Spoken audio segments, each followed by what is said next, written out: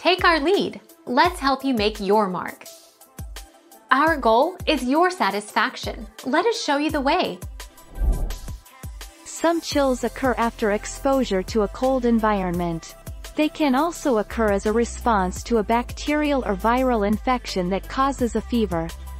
Chills are commonly associated with the following conditions: bacterial or viral gastroenteritis.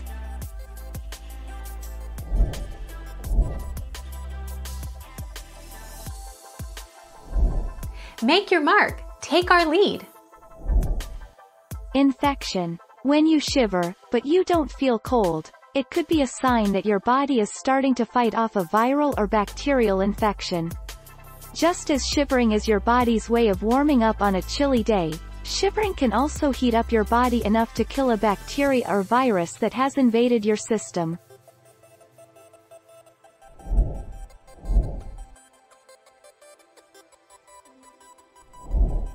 Take our lead.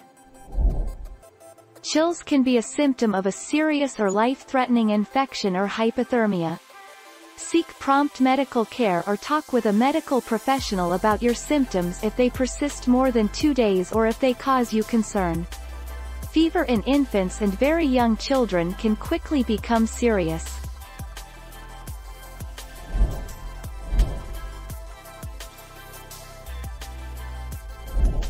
Make your mark. Take our lead.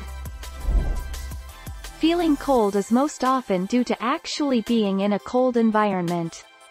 In some cases, such as with infections, you may feel cold despite being quite warm. Other reasons for feeling cold include hypothyroidism, anemia, bacterial or viral infection, and hypothermia.